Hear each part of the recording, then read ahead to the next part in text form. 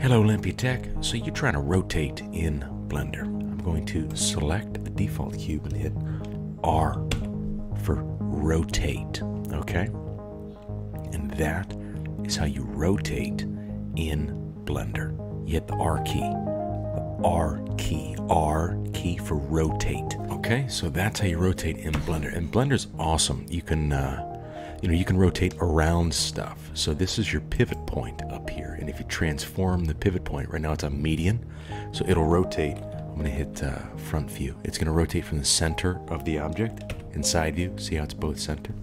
So when you hit R, it's gonna rotate around that.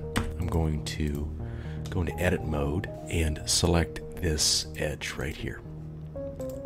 Okay, so I have this edge selected. Now I want my cursor to be exactly on this edge. So I click cursor and I can click the edge, but it's not precise. It's pretty close, but you can see it's a little bit under. And we want, we want to be precise, so let's be precise. So I'm going to hit Shift S and go cursor to selected. Okay, and that snaps it to be perfectly center on the edge, the line, the edge that I selected. Now I'm going to come up here to pivot point and pivot around the 3D cursor. Okay, whereas before we were on the median. This is the the median average point of your object. Now our pivot point is the 3D cursor. This is pretty cool.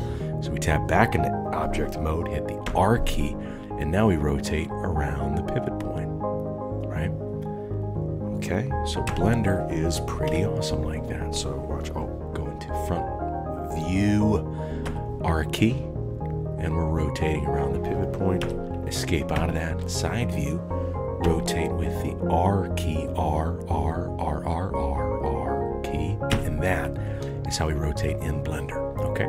And then if you want to switch out of this ever, you go right back in your transform pivot points, median point, select your cursor, and then Shift S brings up this menu. We can go cursor to selected, and now we're back in the center.